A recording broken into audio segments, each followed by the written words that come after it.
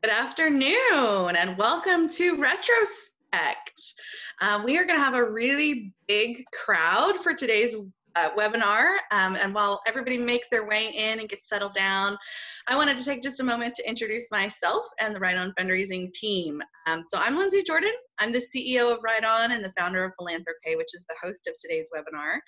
Right On Fundraising provides fresh fundraising solutions for high-impact nonprofits through grant writing, annual funds, and capital campaign services. While Right On is a for-profit business, we actually operate not-for-profit programming through our 501c3, which is called philanthrOK. philanthrOK is the state's only program that offers an accelerator for nonprofit startups, which is super cool. We do fundraising education through Retrospect, like today. And we have a grant writing apprenticeship specifically for Black, Indigenous, and people of color who are interested in a career in fundraising. I'm thrilled to introduce today's presenter to you as well. Meagan Gaddis joined the Right On team earlier this year as we expanded into Oklahoma City, and she's already made a huge difference for many of our clients. Meagan has years of experience in development and community engagement through Campfire and Remerge, and holds her degree in sociology from the University of Central Oklahoma. Meagan learned how to fundraise from some of the most notable philanthropists in Oklahoma City, so donor cultivation is definitely her lane, and I think you're really going to enjoy today's webinar. Before we get started, one more quick introduction. I also wanted to introduce Laura Orwig. Laura is our development and communications coordinator. Laura is producing today's webinar, so if you have any audio or visual issues, you can drop your question into chat and she'll be able to help you out. Also, if you have any questions during the Q&A session of today's webinar, down them over to Laura and she will post them up at the end of the webinar. Okay, that was a lot, and I know the reason you're here is to learn about donor cultivation. So without further ado, please join me with a round of emojis for our speaker, Meagan Gaddis. Let me get my slides up here. Hey, everybody. It is nice to be here with you today. Thanks for taking time out of your day to talk to me about donor cultivation. I am super excited to share with you what I've learned along the way on my journey. So I'm just going to hop right in. So what is cultivation? Such a fancy word. Really, it just means relationship development. People give to people. And in my experience, I meet with people at foundations, and when I talk to them, I get to know them, they get to know me, and we figure out the work that we're both doing to see if it kind of jives together and if we can't work together and collaborate and serve the people that we're both interested in serving. And so if I make those relationships with the foundations, then they know who I am, and we can have great conversations about what needs to happen, or if any changes need to be made, or if we need to pull any collaborative partners together, because duplicating efforts isn't a great thing to do in the nonprofit world, because there's so many of us here in Oklahoma. Even there's a lot of nonprofits, and we all have great intentions and want to serve the people that need it. And I think that we do that better in relationship to one another, so that we're not duplicating. And foundations that I've met with have the same perspective, and they're very open to hearing about the work that you're doing and how you can work with some of the other people that they're working with also. So cultivation, the fancy word that we use in the fundraising world, is part of a donor cycle. And so this cycle is meant to keep the relationship alive. And it starts with identification, which is finding prospects, finding donors, potential donors that could help, that have the same interests as the work that you're doing, and just finding them and reaching out to them is the cultivation stage. So once you've identified who could be a good candidate, then you want to reach out to them individually and talk to them about the work that you're doing and see if it's something that they're interested in helping with, because they started a foundation for a reason and they want to help people just like you want to help people. So after cultivation, that's when the ask comes in. And I know so many people that are scared of making the ask, and I was too when I first got into this world and knew nothing about how to ask for money. But really, asking is the easy part if you've done the cultivation, because you've already had the conversations up front with them about what your needs are as an organization and the needs of the people that you serve. And so they're ready for that conversation with you at that point. And they have those conversations all day long with all the people that they have relationships with and fund. So it's definitely a normal part of building those relationships with any donor, is using this cycle. And then after the fact is stewardship, which we'll talk about later in the presentation, but that's really, you know, keeping them up to date on what you've done with their money and how they've made an impact for the people that you've served, because they want to know. That's why they're there. They want to help and do good in the community, and they want to hear how their support of your organization has helped those people that you serve. So why is it important to cultivate? So there's a couple of reasons. Cold asks are whenever you just submit an application to a donor and you've not talked to them about who you are or what you do or what your work is or who you're serving. So they get an application along with, I don't know, 1,000 other applications. And if they have had a relationship with you, they know you, they can call you up and ask you questions as it relates to your application if they already have that relationship with you. If they don't, then they're less inclined to reach out and find out more about what you're doing, because you didn't put in that upfront effort to introduce them to your organization and the mission and the people that you serve. So you're a lot more successful when you cultivate a relationship than when you just send out applications to these foundations and they don't know who you are and you don't know who they are. It also helps because the people that you talk to are very upfront with you about what they like to fund and who they like to help and where their focus areas are. And if you talk to them beforehand and they say that you're not a good fit, then you don't have the time, you're not wasting time on the background filling out applications or gathering the data that they might need to fund you. And a lot of foundations have LOI processes, which are similar to cultivation, but still, if you don't make that connection with them personally, there's less of a chance for them to be inclined to learn more about what you're doing. Well, I think this is the time actually now to play our first video from one of my friends, Ginny Bass Carl.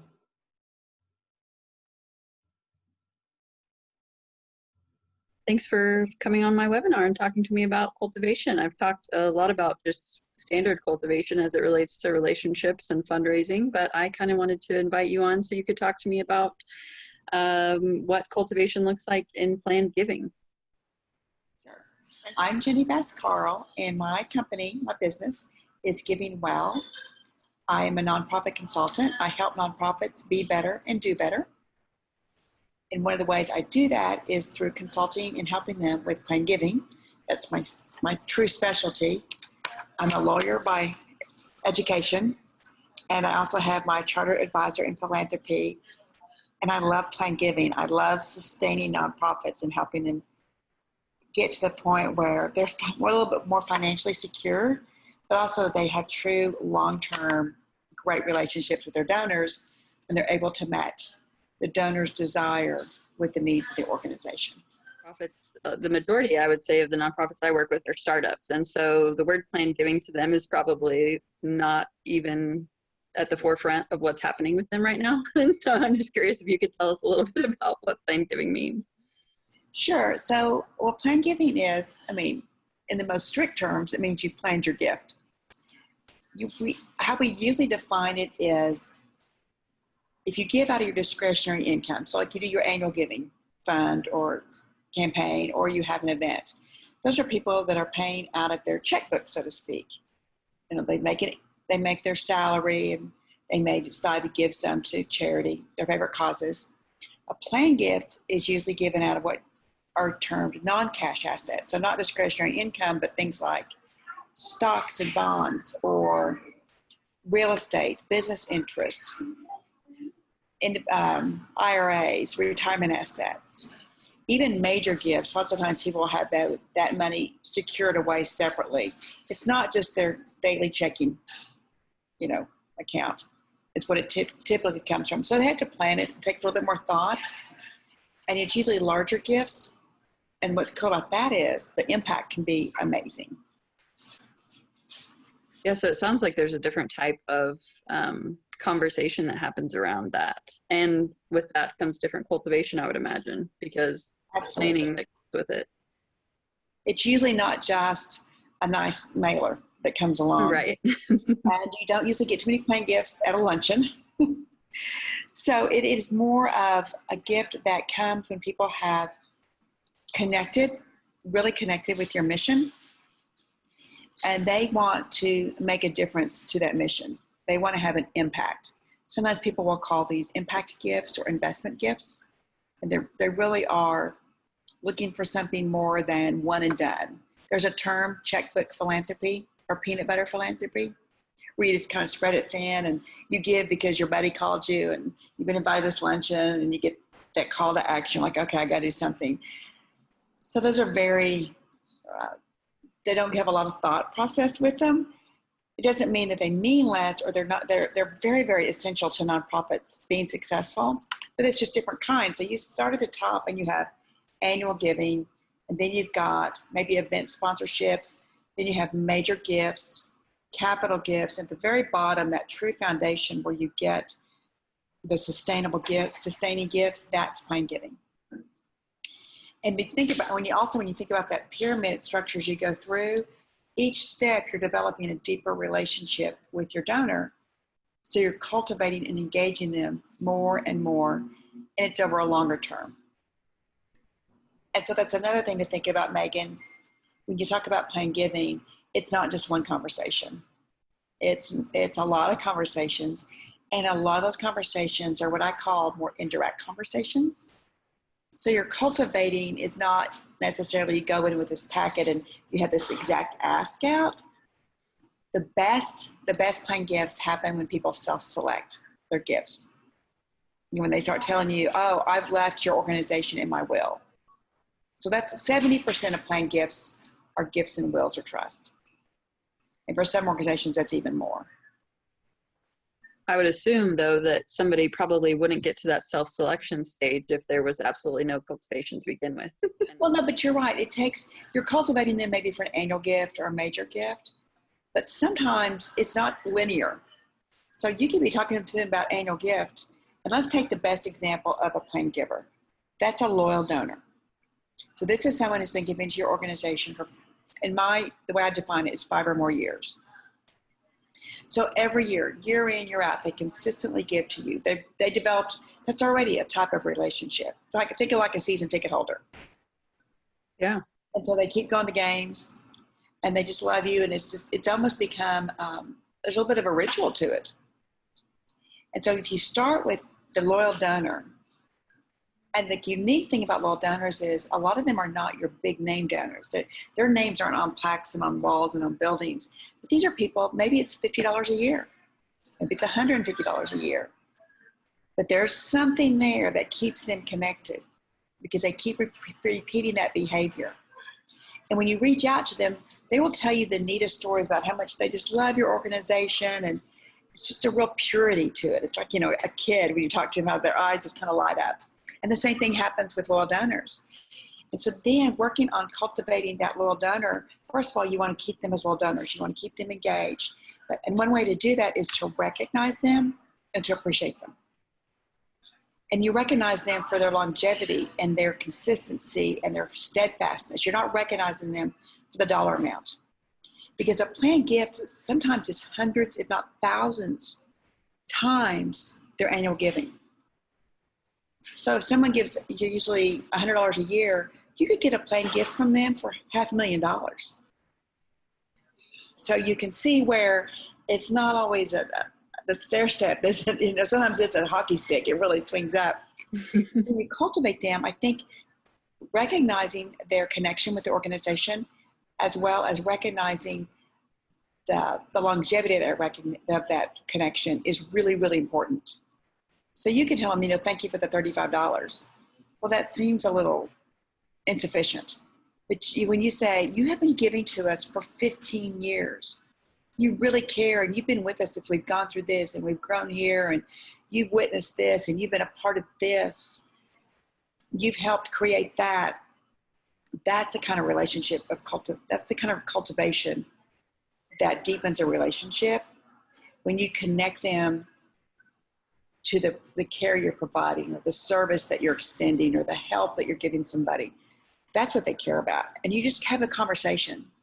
to me, the best conversations are really with plan giving prospects, especially if they've been donors, is that stewardship kind of mindset. Always thinking about how awesome they are to your organization and how awesome they are in general. And it's talking about, where'd you grow up?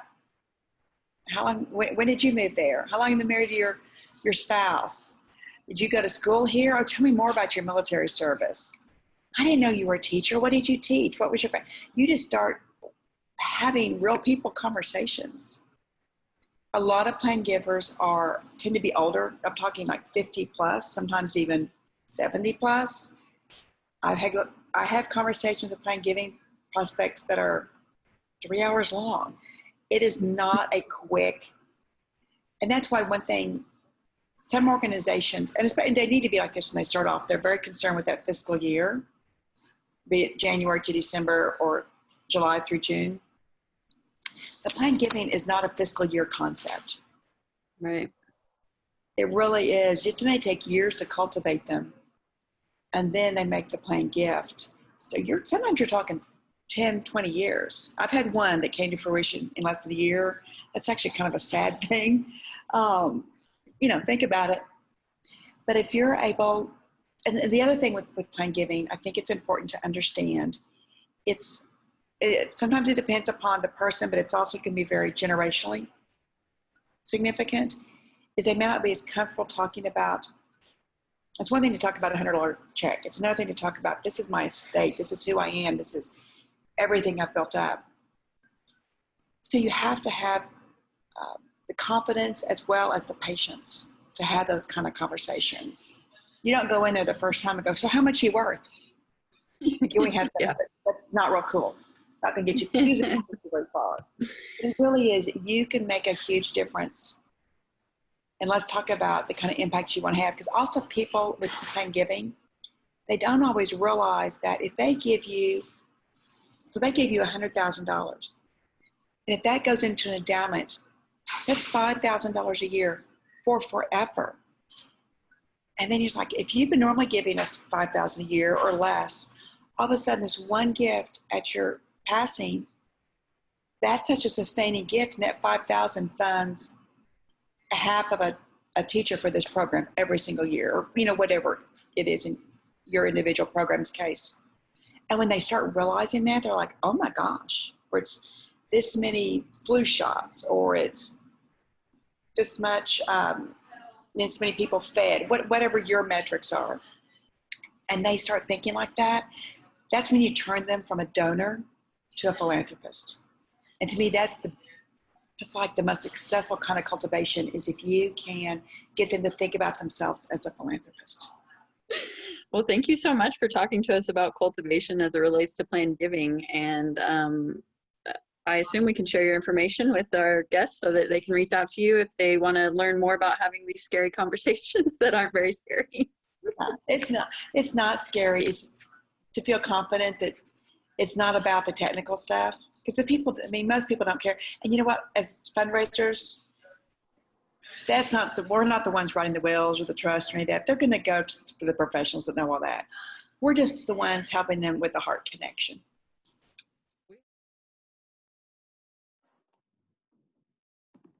So that is my friend Ginny Bass Carl. She's taught me a lot about how to fundraise and how to have successful relationships and talk to people. So I'm really glad that she was on here to share that information with us. Foundations are scary. That's supposed to say kind of, but not really. So I know that whenever I got into fundraising originally, I thought, you do what? You ask people for their money? How does that work? I've already been scared of sales, and now you want me to just ask people for money? And so it was very daunting for me to jump into the fundraising world, but they're people just like us. I mean, we're all humans here, and if we don't know that by now during all of this COVID stuff, then we must be really lost at this point. But yeah, it's just about having those conversations that she talked about, that I talked about just a little while ago, about calling them up. And, if you have a relationship with a funder and they gave you a grant for a program that you were supposed to do earlier this year and you couldn't carry out the program because of COVID, you can get on the phone to the foundation, to the person that you talk to the most, and talk to them about what's going on in your foundation, in your organization, and let them know, hey, we still need your support. We can't do this program, but we're shifting gears over here. Would you be okay with us? Would you be okay with backing this program? And, 9 times out of 10, they're going to be okay with that. But you don't want to not have those conversations, or it's going to interfere with your relationship moving forward with them. So that's probably why cultivation is so important, is because life happens to all of us. And if we're communicating with our funders and we talk to them about what's really going on in the organization, they usually are there to have our back. They give us the money in the first place to make a difference. And if we're open and honest with them about what's going on, then that's what they want to know. They want to know how they can help and how you can all move forward together to make the best of the funds that they gave you and serving the people that you serve. And so I just wanted to say that foundations are not that scary. Donors are not that scary. They all are giving for a reason. And having candid conversations with them is the best way to engage and maintain relationships with them. So collaboration. Collaboration is a big deal because we talked about duplicated efforts and we talked about how many nonprofits there are in Oklahoma City. And the best things that I've gotten out of having conversations with foundations is telling them what I'm struggling with in the organization and what we're trying to do to serve our clients. And them being like, oh my gosh, did you know this organization over here is actually doing something similar to that? So maybe you guys can partner to serve your clients better, and they can provide transportation while you provide X, Y, and Z. So nothing bad has ever come from these brainstorming sessions with funders about how to collaborate, or how to problem solve, and how to move past things to better serve the people that you're serving. And then there's program and mission alignment that comes out of these conversations. You have a conversation with the funder and they're like, I love the work that you're doing. It's great work and it's necessary, but we have 2 focus areas and there are these over here. So that's not really in our wheelhouse. Maybe if you do something that pertains to those in the future, we'd be interested in talking to you. But right now it's just not in our wheelhouse. And those conversations, like I said earlier, save time and everybody is on the same page. They talk about what's going on in the organization. So that's the same thing as the focus and the funding alignment. Does what you're doing to serve the people in the community match what the foundation originally set out to do when they decided they wanted to support the community by providing money to nonprofits? And then there's benefits of the relationship after the grant. So this is kind of like that, going back to that cycle. You've had an open conversation. They've gotten to know you. You've gotten to know them. They know what you wanted to do with the money that they gave you for the grant. And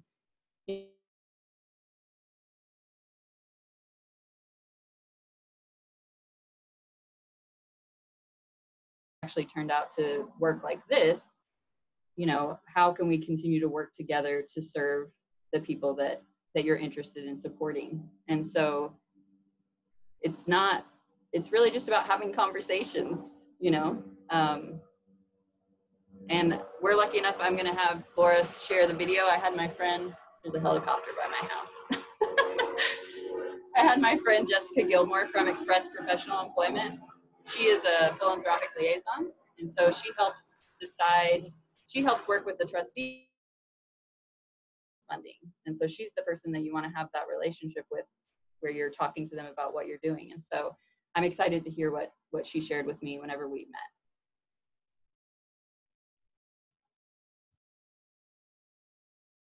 Certainly. My name is Jessica Gilmore. I am the philanthropic liaison for Express Employment International. We are a corporate funder, so I oversee everything from application to award in regards to awarding grants to nonprofit partners within the Oklahoma City metro area. So I've spoken a lot about cultivation from the perspective of nonprofit organizations, but I want to hear from you about the importance of relationship building from a funder's perspective. Certainly. I think relationships are key between the funder and the grantee, primarily because it makes the hard conversations a lot easier going forward. It also opens up dialogue to other aspects that one might not necessarily think of. I love conversations with nonprofit partners on a personal level in that relationship aspect, because then when I go back, I've got something to refer to from a previous conversation, like, hey, your son was sick last time we talked. How are they doing? Or, you know, some type of personal level, asking about one's fur babies, asking about one's career, how changes are going, if maybe they've experienced a transition with a new executive director, how that looks. So both personal and professional, there's those little notes there that make them know you've listened. And that's very key in relationships. Another important aspect to relationship building is that you can identify other sources of need for the organization, maybe ones that you can provide as in-kind services or donations or volunteers, as well as identifying a need that maybe you can't provide, but you know another funder or another organization that can, and partnering, making that introduction, expanding their network, I think goes a really long way. So relationships are key to identifying all of those aspects. Yeah, I'd love to hear more about why collaboration is so important in the nonprofit world. You talked about connecting nonprofits with other nonprofits. Collaborations are key because you can do so much more with so little, if that makes sense. We really stress as funders and as a sector as a whole that nonprofits really shouldn't go outside of their mission statement. However, if they identify a need that they can contribute to, but maybe on a small scale, if they're able to collaborate with other nonprofit organizations that maybe that aspect is part of their mission, and they can combine and use those services together, you have a greater good. You're not going outside of your mission, you're staying within that. Sometimes you get granted a little extra. A really good example here in Oklahoma City is a combination between 4 different organizations: the Wes Welker Foundation, Cleats for Kids, PAL, which is the Police Athletic League, and then Fields and Futures. They all come together to support one school at a time, but in different ways. One builds the field for athletics, the other provides the equipment, the third provides the specialty shoes and cleats and socks, and the fourth one provides the coaches. All of these things work together, staying within their own mission to provide one larger, greater, good, amazing thing for a school that not only impacts the students of that school by keeping them in school, keeping them active and engaged, and keeping their grades up, it provides mentors. They take that home with them. They share that with siblings, they share that with parents. That's something that will stay with them as adults. And I think it's a fantastic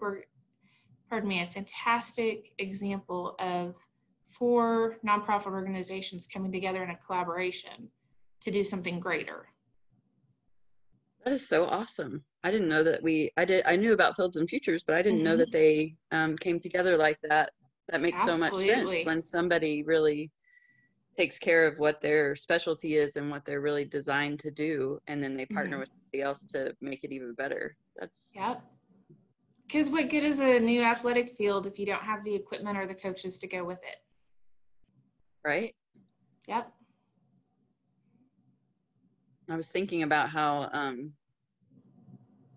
I try to talk about how important collaboration is with some of the people that I work with. And I think that sometimes the first thing is kind of scary when they hear about collaboration, and it doesn't have to be scary though. I think that I think that there's a lot of people that are anti-collaboration because they just don't see the benefits to it.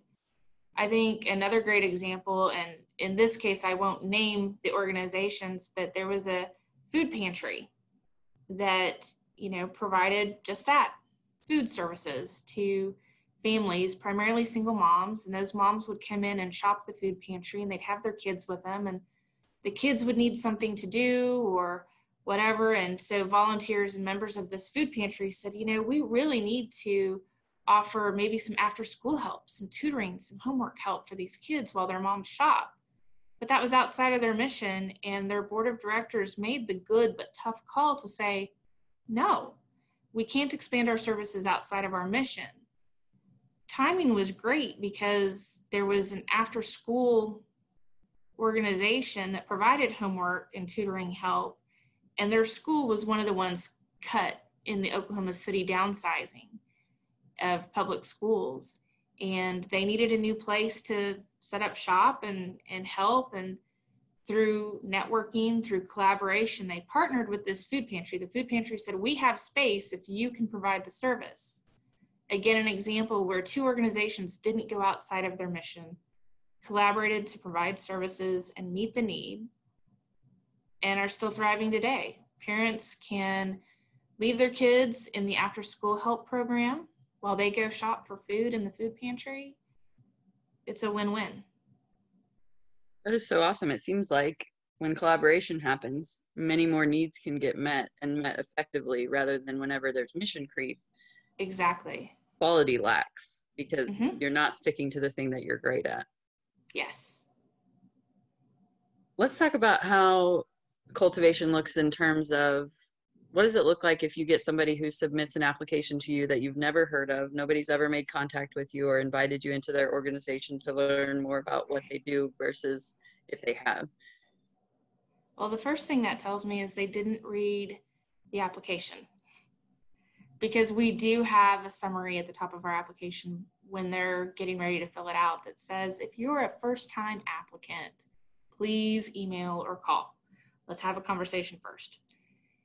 So that, as a funder, I look at that and I go, well, they didn't read directions. They didn't follow directions. That's not necessarily like a check mark. They're not blacklisted or anything, but that kind of sets the tone in that regard. If they don't, if they haven't reached out to us before and I'm not familiar with them, then I do my research. I have a network of colleagues at other foundations and organizations I'll call and say, hey, have you heard of them before? Have you worked with them? What was your experience? Sometimes it's looking them up on GuideStar or Candid. Oftentimes, because some of the questions we ask on our application is, when were you awarded your EIN, which is your tax ID, and so forth. Sometimes I'll go as far as going to the IRS database to research them and see, because oftentimes they are brand spanking new startup. Other times I will call and follow up, but usually not. We don't solicit applications. So unless there's a question with their application, I'll leave it alone. I mean, I'll do my due diligence on my end within my network of colleagues. But typically I'll let it ride to see what my committee thinks when they're reviewing the application itself. And for somebody who has established a relationship with you, is it more like then you know them, and what's that kind of like when you go to the committee if the committee has questions versus somebody who you don't know? Sure. The nice thing about having a relationship is it's typically a working relationship. We have funded them before, or we've at least gotten to know them and see firsthand what they're doing. Maybe we've identified through a site visit other ways that we can help, other resources that we might be able to offer in addition to funding or in lieu of funding. So it makes it a lot easier. Oftentimes, because of that relationship, the development director feels comfortable enough to call and say, hey, we're getting ready to fill out our application. This is kind of what we're thinking. Can you guide me through this process? Are we on the right track for what we're asking? Is this a good dollar amount? Should it be more? Should it be less? We have some organizations that will be asking us for multiple events throughout the year. And so they want to know, do they need to fill out a separate application for each event? Or can they fill out one large overall annual corporate sponsorship with all of those items included in it? So I think that goes back to, if the relationship's a good one, it makes those hard conversations easy, and you're able to guide them through the application process to ensure that when your committee gets a hold of it for evaluation, there's not a lot of questions that you can't answer for them. That's awesome. I love that. I think that's one of the things that I try to help the people that I work with understand is that it's best just to have a conversation about what you need Absolutely. help with and what the funder's interest is and where those might align or where they might not align and just have a candid conversation Mhm. about where the two of you might be able to connect, because I know that most people like you have great ideas for how to help organizations in other ways than just monetary. And so it starts with a conversation. And I think that's why cultivation is so important. Well, and I'll tell any room full of nonprofits, development directors, grant writers, whoever, make the phone call. I mean, the phone call is going to be so much better than you anticipate. Don't fear the phone call. But if you encounter an organization that won't give you 5 minutes by phone, or at least set up time to speak with you by phone, you probably don't want to be doing business with them anyway. If they don't want to take time to guide you through the process and give you a full understanding of how they award grants, why waste your time? So we talked, like what she was just mentioning was the collaboration piece where she could identify needs. You know, she is a funder. She works with several nonprofits and she has relationships with those nonprofits and knows the work that they're doing in the community.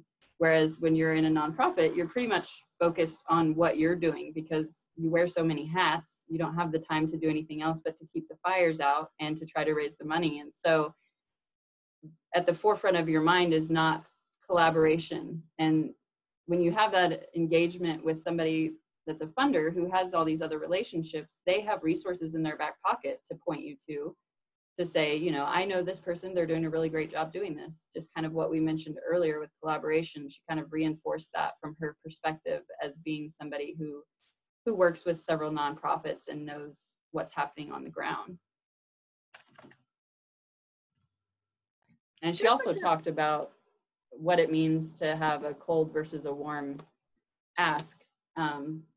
Like I mentioned before, you know, she said that if I have a question about your application and I know you, then I'll just pick up the phone and call you and ask you about it.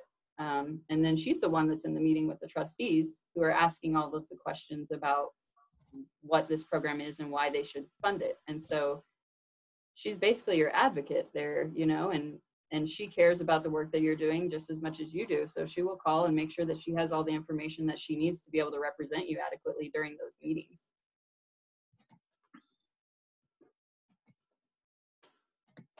Here's the fun part. So it's basically the same exact thing, except you get to tell them, I like stewardship better because then you get to tell them all the great things that they were able to accomplish by supporting your organization. You know, how many millions of dollars did you save the state by keeping women out of prison? You know, you get to tie back the outcomes that you have in your organization to those people who supported you and gave you the funds to make that happen.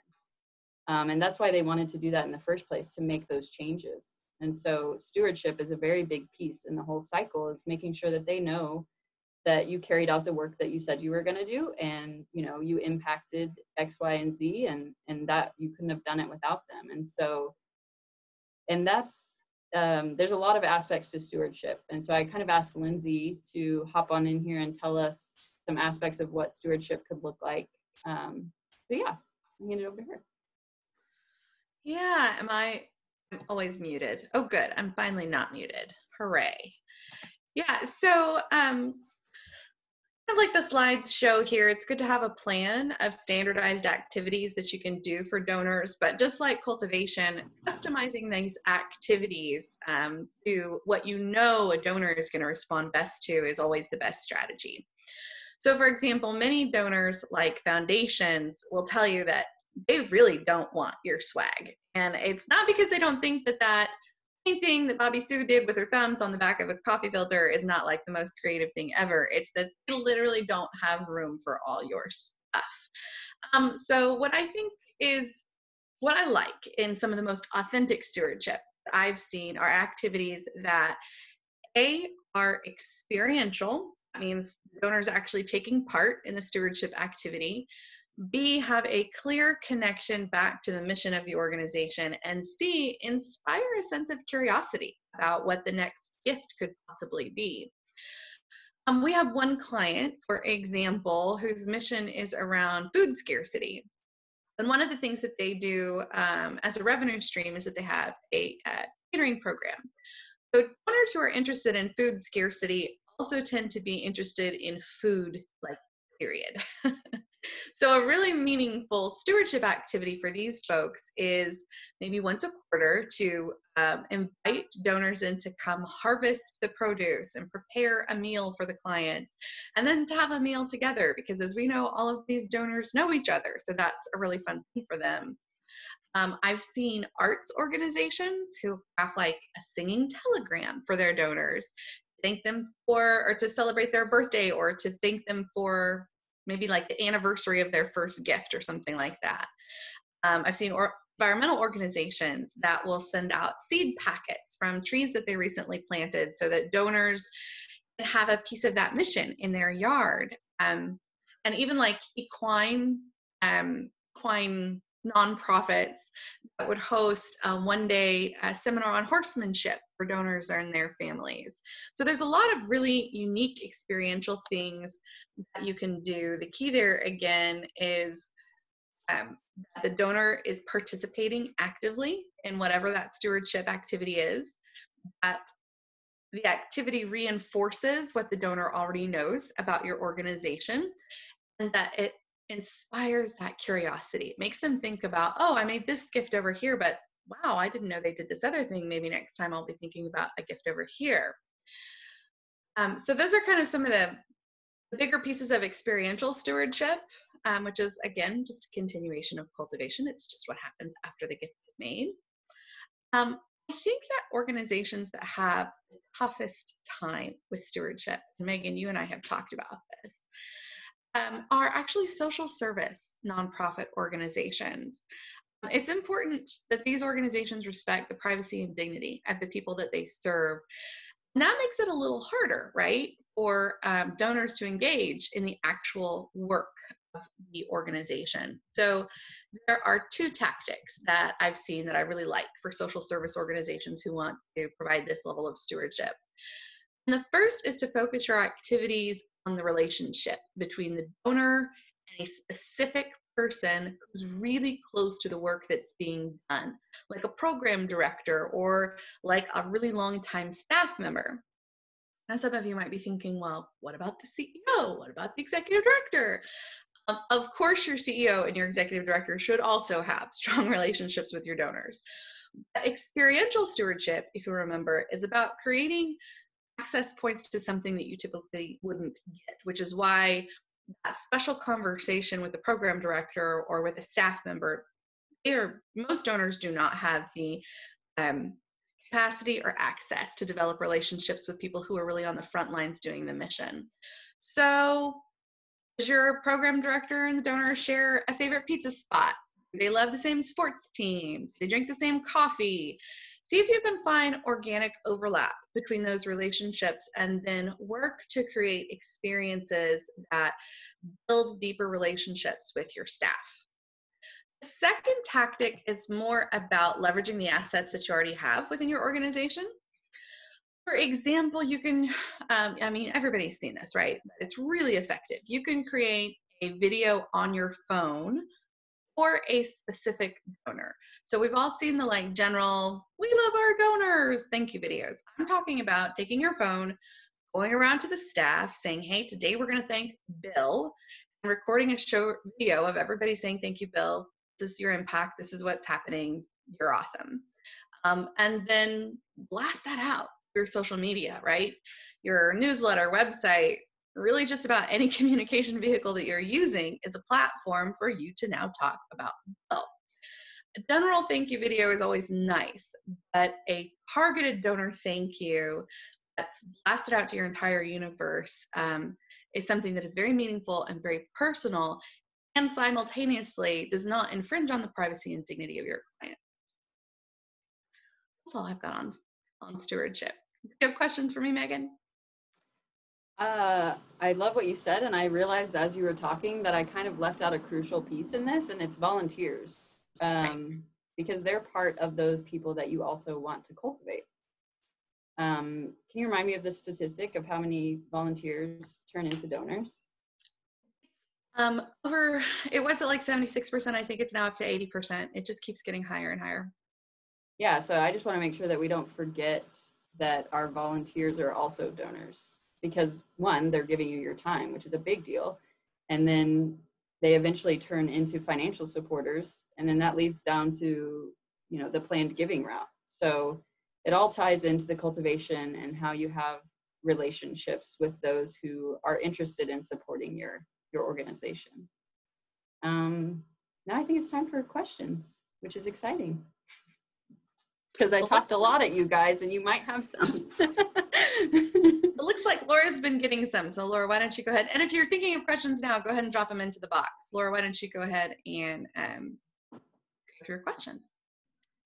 So we have one from Ren talking about that donor consent video. Should an organization get donors' consent before making such a video and sharing everywhere? You want to answer that one, Lindsay? Yeah, so I don't think that you have to get the donor's consent to make the video, because if you don't blast it out to everybody, you can just send it to the donor and then it's still really meaningful. I would suggest you get their permission before you blast it out to like the newsletter and such, right? I see where you're going with that. And yeah, we have some donors who are very personal and who want to keep their gift private. And obviously we want to respect that. I don't think you need their permission just to do the video and send it to just them. It's still kind of, you get the same impact without mass communication of everything. Good question. Yeah, and I think sending it out to them and telling them how thankful you are and that you would love to share it with the world, you know, is a great entry point into getting that consent.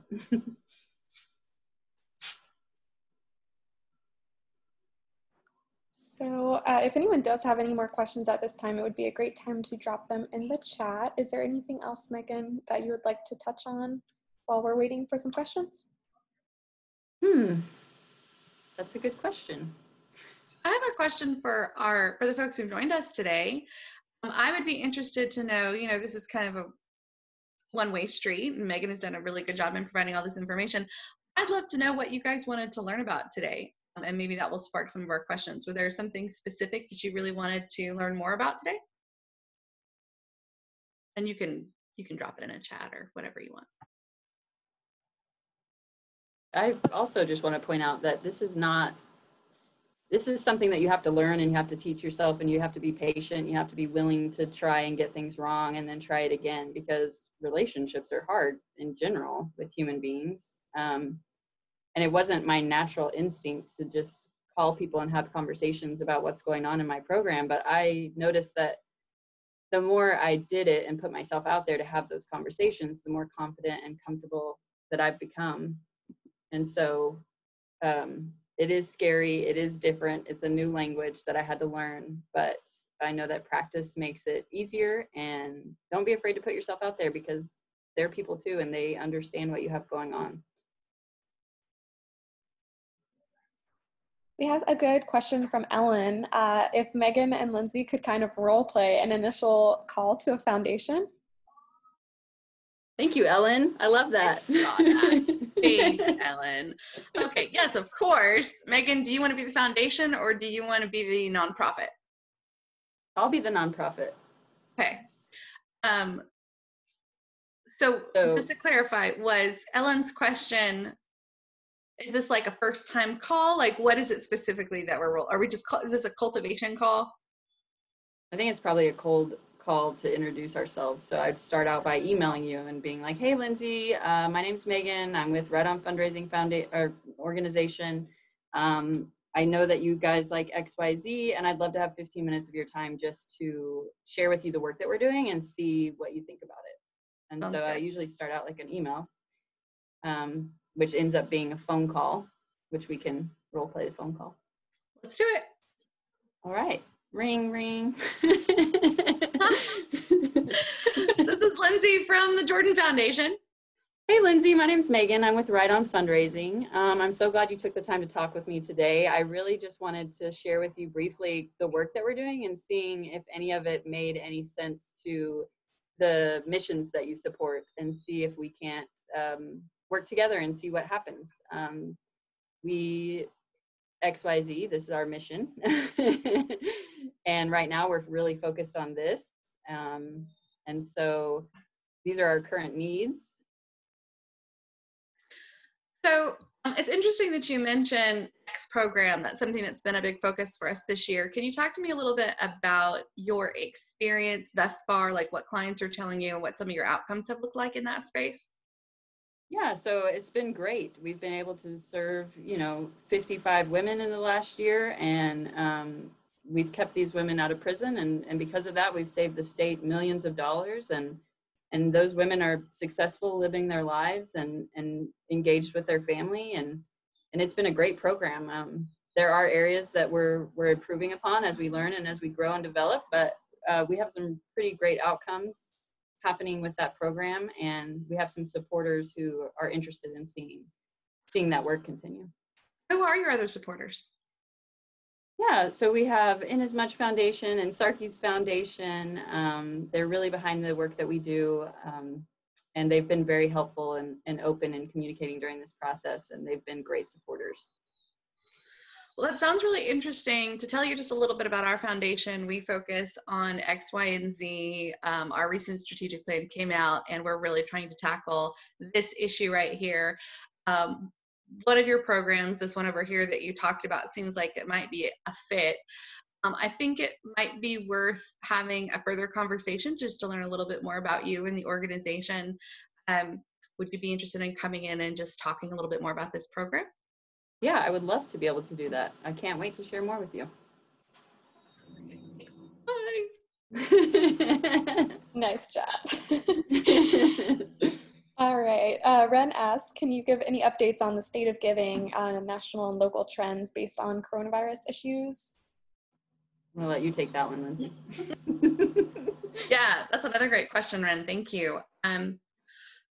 So there's a couple things happening, and let me say this. When coronavirus started, I fully expected that we were going to see the bubble that's been happening in foundation giving pop. We've had 10 really fantastic years of private foundation growth. It's the only area of philanthropy that has seen sustained, continuous, increased giving every single year since 2008. And when coronavirus started, I thought, all right, we've been waiting for this bubble to pop, and here it is. Well, that has not at all happened, which is one of the reasons why I'm really glad Megan focused on cultivating foundations today.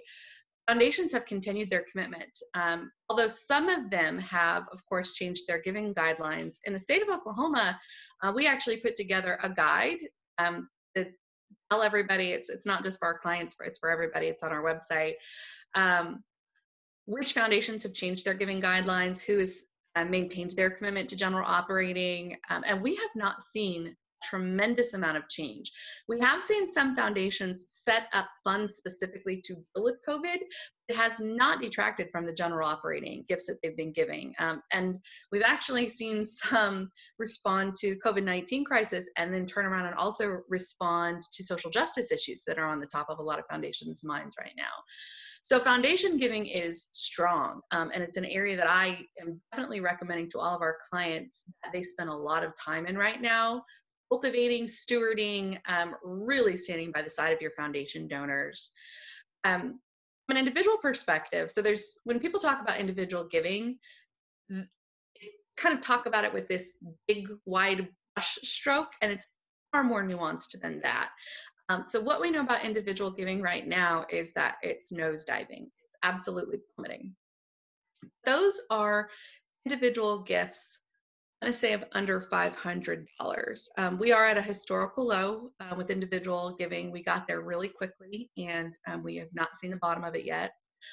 But individuals who are high net worth donors, we've seen increased giving from them in the way that we've seen increased giving from foundations. So when you're talking about your individual giving program, I encourage you to think about that program in a nuanced way and to really kind of start creating some segments and tiers between those donors, because it's probable that people on the top of your individual giving spectrum are not behaving the same way as the folks who are giving gifts of, a couple $100s.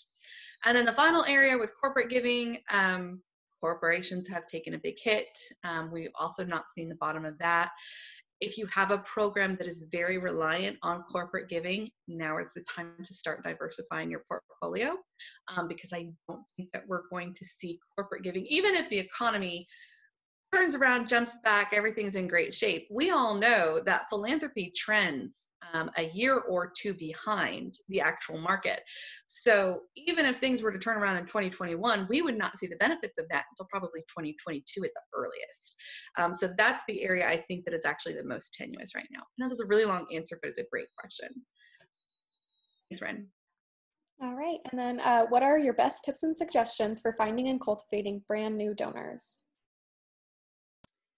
Yeah, so with the work that I do here at Right On Fundraising, I mean, we use different software to find prospects for our clients, and that can be different things from Foundation Directory Online to GuideStar to, there's different things that you can do to find the prospects, and there's different softwares that you can use.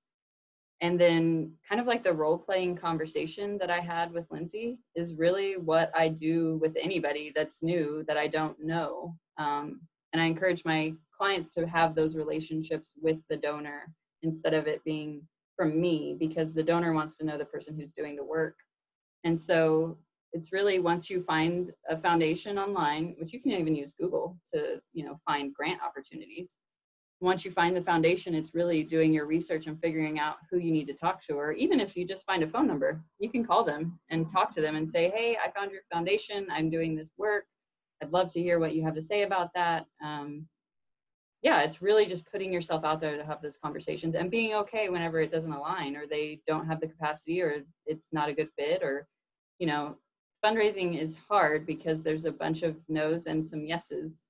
And I think that you just have to be comfortable and be okay with that when you're making these, identifying these prospects and making these phone calls and figuring out, the different relationships that you can get to fund the work that you're doing. And with that, what if the foundations are by invitation only? How can you get an invite with that? So those are the best foundations to cultivate. They're invitation only because they want the relationship.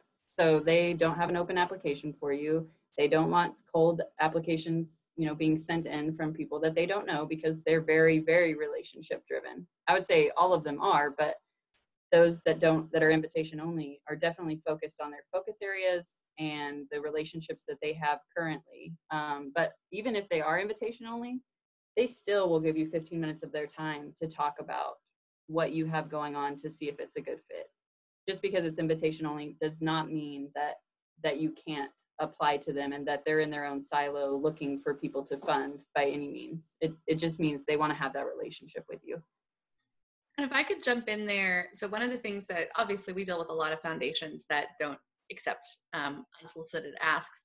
So we start with Foundation Directory. We go to the trustees list. We make a list of the trustees, and then the first thing we're going to do is ask the nonprofit to put that list in front of their board of directors and see if anybody knows those trustees. Look for as many organic connections as you can find. And if nobody on the board knows any of those trustees, don't stop there, right? Everybody here has a network. Chances are that foundation is buddies with another foundation who doesn't have any problem taking an unsolicited ask. Call those people up on the phone and say, hey, we really think we'd be a fit for this foundation. I don't know anybody on the board. You really like us. Is that an introduction you could make for us? Foundations love to be asked for things that are not money. And so those help with those unsolicited asks is something that they really like to help out with. Okay, and then we have from Madeline Martin, in a time it's so easy to ghost an organization via email, is there another way other than emailing that could allow for cold calling? Any creative advice beyond the typical email intro? Do you want to take a shot at that one, Lindsay? So want to make sure I understand Maddie's question. The question is there another way for that first conversation other than email? Is that the question? I believe so, unless she wants to clarify more. So yes. Okay, good. She says yes. This is where you get into kind of the fun part of fundraising that can seem a little bit creepy. It's part of the job. Yes, absolutely. It's not hard to figure out what top donors are interested in because typically they've given to a bunch of different things around town. If there's somebody you really want to talk to and you can't get an email back from them, not too super hard to figure out what they're going to be attending. Usually they're an alumni of somewhere, or they're part of another board, or they're known for supporting another organization, so they're going to be at that event. Go to them. Go to them, or shake their hand, introduce yourself. Be very gracious. Say, I know I've sent you a couple emails, but I know you're super busy. I just wanted to say hi. It's great to meet you. If there was a best way for me to get in contact with you if I thought that we were a fit, can you share with me what that would be? And then they'll probably tell you to email them again. But then they know who you are, and you can follow up from that in-person interaction. And I know that's kind of sleuthy, but honestly, if somebody's ghosting you and won't talk to you and you really want to talk to them, there's nothing wrong with tracking them down. I love that answer. All right, we have from Ren. Sorry, what are the most important questions we should ask when considering hiring a consultant firm to help with our orgs with fundraising? Good question, Ren. So what are the most important questions to ask in hiring a fundraising consultant? Is that correct? Yes. I'm going to think on that a second because it's a really good question. Meagan, do you have anything off the top of your head? No, that is a good question. We can ask a lot of different questions. I'll tell you the ones that we get most frequently, and I'll tell you some of my favorite questions. I get 10 emails a day from a firm that says want to help. Yeah, I get that. So first of all, I don't personally feel like an organization's ability to help a nonprofit is helped or harmed by their experience helping other organizations like you. So for example, if you're looking for a firm and you're an education nonprofit, I would not expect that only firms that have worked with a bunch of education nonprofits are going to be the best fit for you. Because what that means is they might be adhering to a bunch of best practices and they're not as innovative as they could be because they've fallen into this little mold. So I tend to like firms, and obviously we are a firm, so I'm biased. I like firms that are general and that have a more diverse client offering, because it typically means that they have different lenses that they can look through and different skill sets that they bring to the table. So the first thing I'm going to look for is diversity in clients and the type of campaigns that they've worked on. Cost is always a big deal.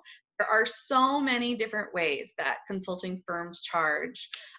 We charge, so we're a CFRE organization, which means we don't take a cut of anything that we raise ever. A lot of organizations do, and we've had some clients really push back on us and say, that's not the right fit for us. We need somebody who's going to take a percentage because we don't have the money up front that we're going to be able to invest in this. So I think knowing your budget and knowing what you need is really, really important as well. And then the last question that we get asked that always makes me laugh. It's not that it's a bad question. It's the answer is funny. We are asked frequently what our conversion rate is for grants. And it always makes me chuckle because usually folks that ask that question have talked to a grant writer at some point along the road who has told them, well, I closed 90% of my grant. I win 100% of everything I write. Well, what that tells me is that you're only writing things that you think you're going to win. So I would be cautious of any firm or grant writer that says they're closing 100% of anything. You shouldn't be, right? If you're really out there in the field, you're really working with donors, you're going to get told no, probably frequently. So it's more about how often do you reach your client's fundraising goal? Not how many of the things do you win, how many goals do you actually succeed in? How many new donors do you bring to the table? I think those are really good questions to ask people, as well as making sure the money fits and making sure they're a diverse and equitable firm. Okay, and it looks like the last question is, if you are a small nonprofit and you want to purchase a subscription to a fundraising prospect search database, what do you recommend? Good question. There's a lot. I've also heard, though, that you can use your library card to access Foundation Directory online. So I don't know what that looks like in the time of COVID, but I do know that public libraries have access to those databases that you could pop in there and borrow from. I'm trying to think of, so obviously you can look up foundations through Foundation Search. For individual donors, new donor acquisition is a little trickier. Universities tend to do a pretty good job with their prospect research. I'm trying to remember the name of the credit card. I know this sounds really weird, but you can actually purchase credit card information that will tell you lots of things about different donors. And if you are a brand new organization, or if you are an organization without a new donor acquisition strategy, that is to say a special event that's going to bring in new donors or something like that, and sometimes purchasing those lists, because they give you a lot of data and information about high net worth individuals, can be worth it. But again, just because someone has money does not mean that they're going to make a gift to you, right? They have to have a personal connection to your organization. So foundations are a little bit easier because there's so many services. Foundation directly online is going to be our favorite, but it's also the most expensive. Good question. We have like 1 minute left. Megan, you want to take one more question before we sign off for today? Sure. Well, I think I'm out of questions for now, unless anyone else wants to pop in on here. Well, perfect timing. I really appreciate you guys taking the time out of your day to hang out with us and learn about what cultivation means and how to have those relationships that can sometimes be tricky or feel daunting, but they don't have to be that way. You know, you just have to put yourself out there and try to have those hard conversations until they become second nature for you. Well, thank you, Megan, for presenting today. You did a wonderful job. Lots of really, really good information. If anybody has any other questions or just things that you want to know, Megan is around in Oklahoma City. We have a Tulsa team as well. You've got her information there on the screen, and we're always happy to help. So thank you again for joining us today, and have a great rest of your week, and we look forward to seeing you all again soon.